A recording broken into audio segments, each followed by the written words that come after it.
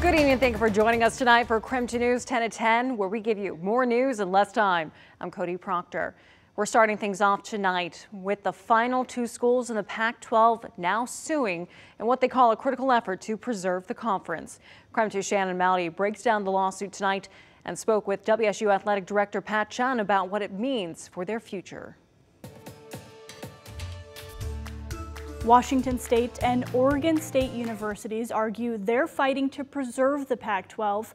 Athletic Director Chun says they need to know what's there to preserve.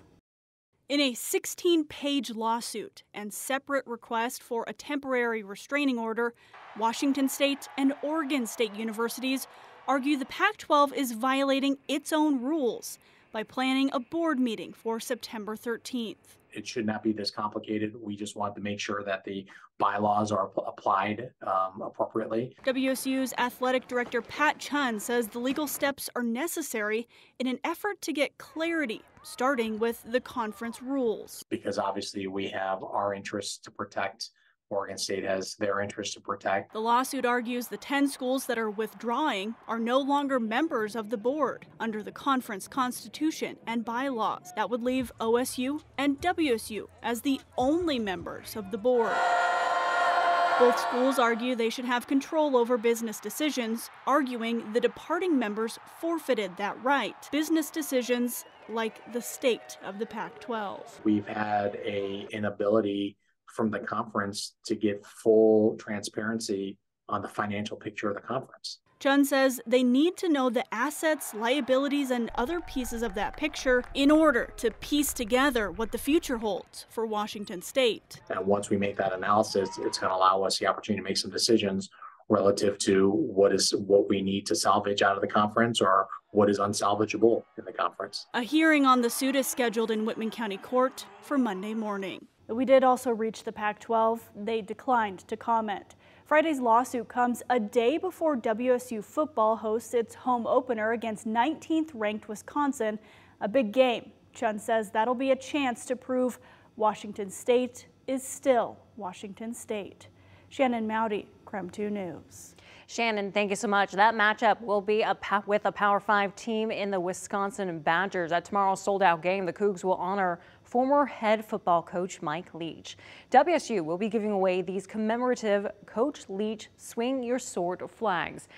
The former coach had a love for Pirates and would use the phrase to inspire his teams.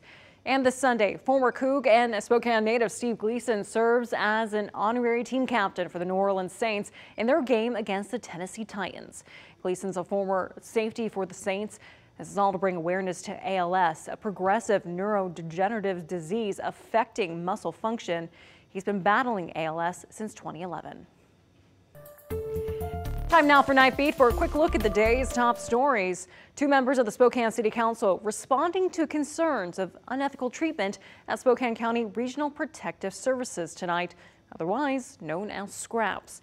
In a joint statement, Michael Cathcart and Karen Stratton announced they're preparing an ordinance to ensure animals are only euthanized when necessary, not just when SCRAPS is out of space.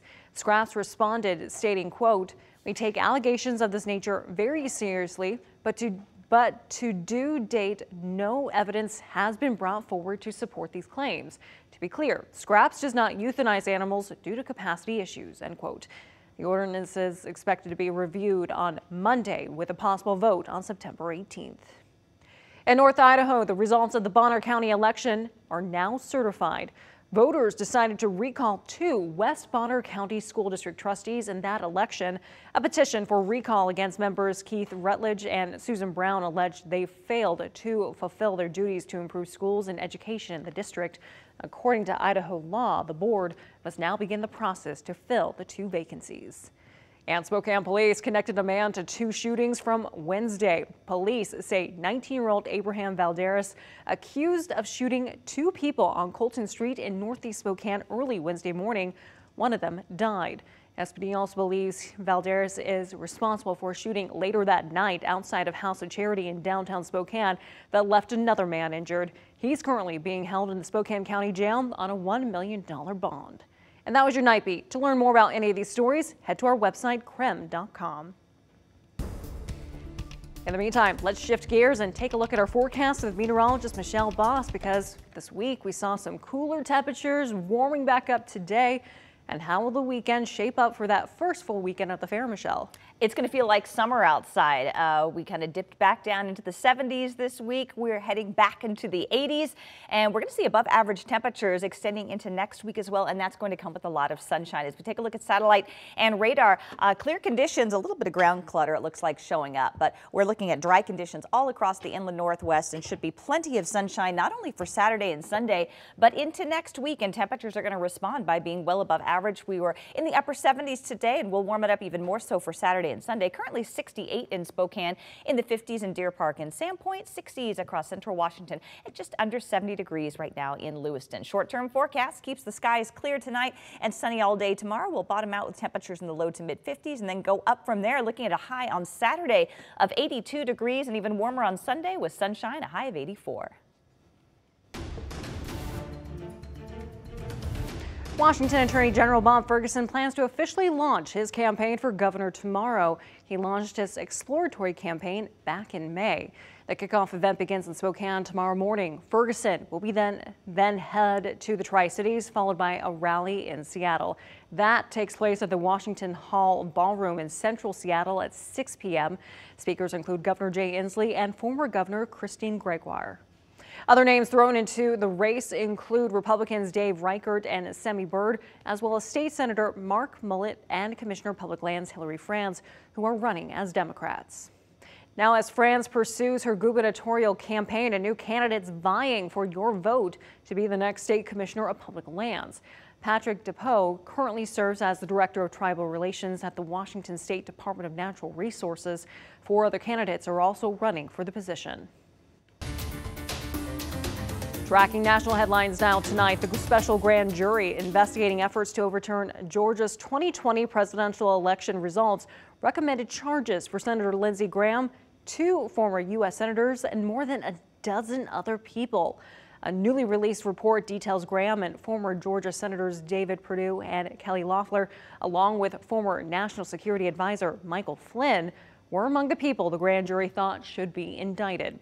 Legal experts say grand juries use probable cause in deciding whether to recommend charges, but in the courtroom, prosecutors have to prove a defendant's guilt beyond a reasonable doubt. There is an additional process that goes on in prosecutors' offices before they seek charges, in which they analyze the evidence and decide whether it's in the public interest to seek these charges. Trump spokesman called the grand jury biased, saying they voted to indict dozens of innocent individuals.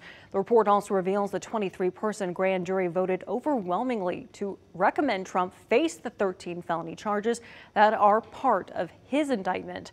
Members of the panel spent more than 7 months hearing from at least 75 witnesses.